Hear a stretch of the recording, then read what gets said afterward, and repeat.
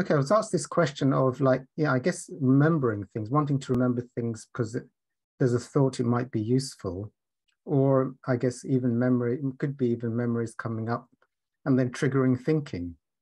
So in and of themselves, thoughts and memories, as the Course in Miracles says in the early lessons, all my thoughts are meaningless, or essentially everything of form is equally meaningless. So a thought which just passes by like a cloud is meaningless. A memory that passes by is also equally meaningless.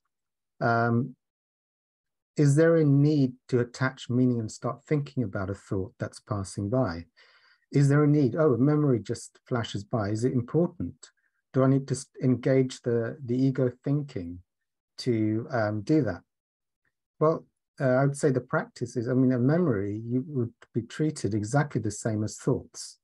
It's just, and the thing with memories, why do thoughts seem so loud?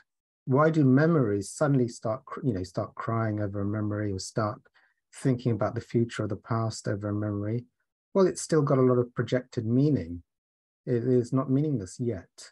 And so, a memory pops up. It's my pet pigeon that died many years ago.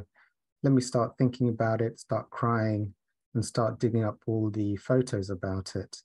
So that's just it's just got meaning. I mean, if I had a memory that I passed by a tree yesterday, I mean, it's like, I mean, I'm not going to even notice that.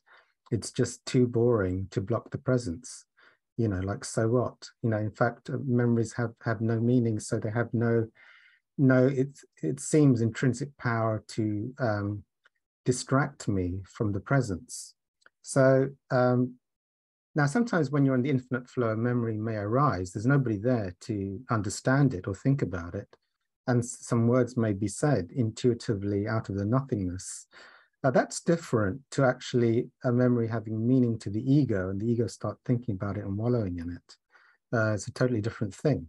So when things are coming out of flow, where there's no thinking, actually, no thinker, no me exists in the flow, in the holy instant. And words may happen, memories may happen, but there's no thinker, there's no me that starts to have a relationship with it, and that's different. So that's the thing of like, doing the Course in Miracles and saying, well, my thoughts are meaningless, but memories are very meaningful. I mean, that's just a trap, A memory is, if you like, a type of thought. Having said that, on a practical level, at the last instant, memories need to be made 100% meaningless. But on the way there, I mean, you can have important memories, like you're in your head and the memory pops up, like you've got to take your sandwiches with you. That's probably more out of presence than out of the ego. So that's a different thing. Like sometimes intuitions out of nothingness come, which is grace. That's different to the ego. The ego doesn't usually tell you anything useful. It's more like, remember to pack some alcohol and a few donuts. I mean, that's more like the ego than something coming from grace. That's probably what the ego would remind you about. But something just lovingly reminding you out of nothing to do something useful, that's not coming from the ego. So there's differences, and there's sort of distinctions between what comes from the ego and what is coming out of the infinite. Okay, I'll stop that.